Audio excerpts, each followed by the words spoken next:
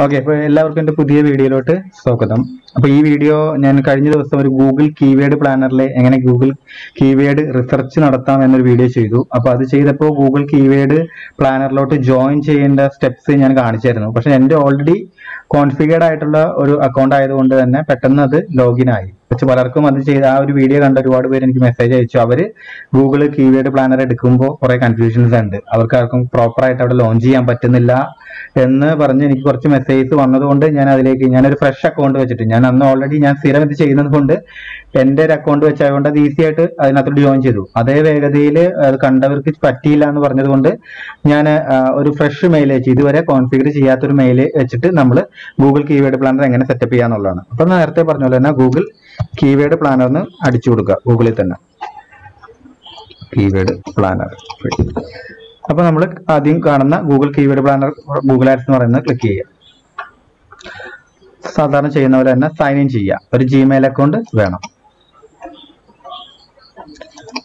എനിക്കൊരു ജിമെയിൽ ഒക്കെ ഉണ്ട്, csrt@gmail.com. പാസ്വേഡ് അടിക്കാം. ഇത്രയും കാര്യങ്ങൾ അറിയാം. ഗൂഗിൾ കീവേഡ് പ്ലാനർ സെർച്ച് ചെയ്യുക, സൈൻ ഇൻ ചെയ്യുക, ഇമെയിൽ ഐഡിയും പാസ്വേഡും കൊടുക്കാം. അപ്പോൾ യൂഷ്വലി ചിലപ്പോൾ നിങ്ങളുടെ എന്തെങ്കിലും കാണുമായിരിക്കും, അല്ലെങ്കിൽ ഗൂഗിൾ ന്യൂ ആഡ് അക്കൗണ്ട് എന്നുള്ള ഓപ്ഷൻ ഉണ്ട്. അപ്പോൾ ആഡ് അക്കൗണ്ട് എന്നുള്ളത് ക്ലിക്ക് ചെയ്യുക.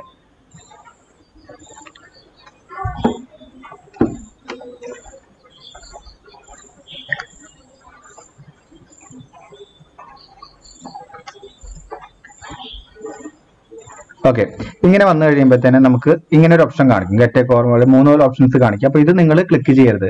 പകരം ഇതിന്റെ താഴെ കണ്ടോ സ്വിച്ച് ടു എക്സ്പേർട്ട് മോഡ് എന്ന് പറഞ്ഞൊരു ഓപ്ഷൻ കാണാം അല്ലെ. നിങ്ങൾ ഈ കാണുന്ന 3 ഓപ്ഷൻസ് നിങ്ങൾ ക്ലിക്ക് ചെയ്യേണ്ട, പകരം ഏറ്റവും നെക്സ്റ്റും ക്ലിക്ക് ചെയ്യേണ്ട. അതിന്റെ താഴെ സ്വിച്ച് ടു എക്സ്പേർട്ട് മോഡ് അതിലൊന്ന് ക്ലിക്ക് ചെയ്യുക.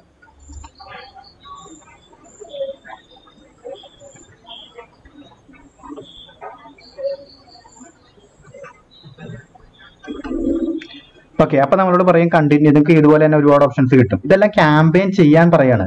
ശരിക്കും ഈ ഗൂഗിൾ ആഡ്സിന്റെ ഉദ്ദേശം ഒരാള് പെയ്ഡ് ആയിട്ട് ക്യാമ്പയിൻ ചെയ്യാൻ വേണ്ടിയിട്ടാണ് ഗൂഗിൾ ആഡ്സ് കയറുന്നത്, അല്ലാണ്ട് ഗൂഗിൾ കീവേഡ് പ്ലാനർ ഉപയോഗിക്കാൻ വേണ്ടിയിട്ടല്ല. അതുകൊണ്ടാണ് നിങ്ങൾ ഈ ഒരു സ്റ്റെപ്പ് എടുക്കുമ്പോൾ ഇതൊക്കെ കാണിക്കുന്നത്. കാരണം അവരുടെ പർപ്പസ്, അവർ ഗൂഗിൾ കീവേഡ് പ്ലാനർ നിങ്ങൾക്ക് തരുന്നതിന്റെ കാര്യം നിങ്ങൾ ഈ പറഞ്ഞ ക്യാമ്പയിൻ ഒക്കെ ചെയ്യുമ്പോൾ അതിനുള്ളൊരു എന്താ പറയുക, അവരെ എൻഹാൻസ് ചെയ്യാൻ വേണ്ടി അല്ലെങ്കിൽ ആ ക്യാമ്പയിന് വേണ്ടിയിട്ടാണ് ആ പ്ലാനർ എന്ന് പറയുന്ന ഒരു ഓപ്ഷൻ തരുന്നത്. അതുകൊണ്ടാണ് ഇതൊക്കെ വരുന്നത്. നമ്മുടെ ഉദ്ദേശം നമ്മളിപ്പോൾ ക്യാമ്പയിൻ ഒന്നും ചെയ്യുന്നില്ല, നമുക്ക് ആ പ്ലാനറിനകത്ത് കീവേഡ് ഇട്ട് ഞാൻ ആ കാണിച്ചതുപോലത്തെ കീവേഡുകളുടെ റിസർച്ച് മാത്രം നടത്തിയാൽ മതി.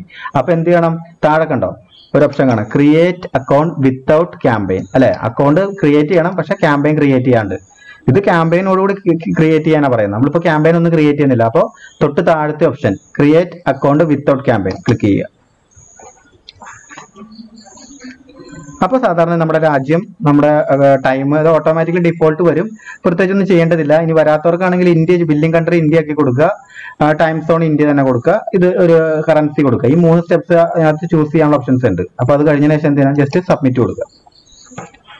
ഓക്കെ, ഇത്രയും ചെയ്ത് കഴിയുമ്പോഴത്തേനും ഇങ്ങനെ വരും. ഇതിനകത്ത് നിങ്ങൾക്ക് എക്സ്പ്ലോർ യുവർ ക്യാമ്പയിൻ എന്ന് പറഞ്ഞുകൊണ്ട് ഈ താഴെ കാണുന്ന ഇതിലൊന്ന് ക്ലിക്ക് ചെയ്യാം.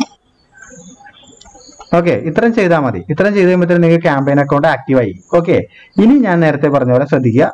നേരത്തെ ടൂൾസ്, ഈ ഏറ്റവും ടോപ്പിൽ 3 ഓപ്ഷൻസ് ഉണ്ട്. അവിടെ ടൂൾസിനകത്ത് കീവേഡ് പ്ലാനർ.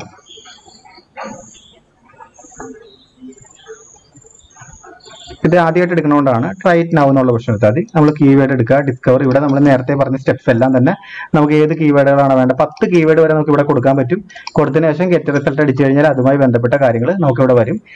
ഇതെങ്ങനെ ഉപയോഗിക്കണം എന്നുള്ളത് കഴിഞ്ഞ വീഡിയോയിൽ ഉണ്ടായിരുന്നു. പക്ഷെ ആ വീഡിയോയിൽ ഞാൻ സെറ്റപ്പ് ചെയ്തെങ്കിൽ ഞാൻ ഓൾറെഡി കോൺഫിഗർ ആയിട്ടുള്ള ഒരു അക്കൗണ്ട് ആയതുകൊണ്ട് പലരും അവരുടെ അക്കൗണ്ടിന് ആദ്യമായിട്ട് ചെയ്യുമ്പോൾ അവർക്ക് എങ്ങനെ അത് ലോഞ്ച് ചെയ്യണം എന്നൊരു ഐഡിയ കുറവുണ്ട്. അത് ഒരുപാട് പേര്, ഈ എക്സ്പേർട്ട് ആയ ആൾക്കാർ പോലും പുതിയ അക്കൗണ്ടിൽ കയറുമ്പോൾ ഒരു കൺഫ്യൂഷൻ ഉണ്ട്. അപ്പോൾ എനിക്ക് തോന്നി ഇതിനെക്കുറിച്ച് ഡെഫിനറ്റ് ആയിട്ട് ഒരു വീഡിയോ ചെയ്യണം. അപ്പോൾ ആ കീവേഡ് പ്ലാനറിന്റെ വീഡിയോ കണ്ടിട്ട് അത് സെറ്റപ്പ് ചെയ്യാൻ ശ്രമിക്കുന്നവർക്ക് അത് ക്ലിയർ ആയില്ലെങ്കിൽ ഈ വീഡിയോ യൂസ്ഫുൾ ആയിരിക്കും. ഈ വീഡിയോയിൽ വന്ന് ഞാൻ ഈ പറഞ്ഞ സ്റ്റെപ്സ് ഫോളോ ചെയ്ത് കഴിഞ്ഞാൽ നിങ്ങൾക്ക് ഒരു 5 മിനിറ്റിനുള്ളിൽ തന്നെ നിങ്ങൾക്ക് കീവേഡ് പ്ലാനറിന്റെ ഇത് യൂസ് ചെയ്യാൻ പറ്റും.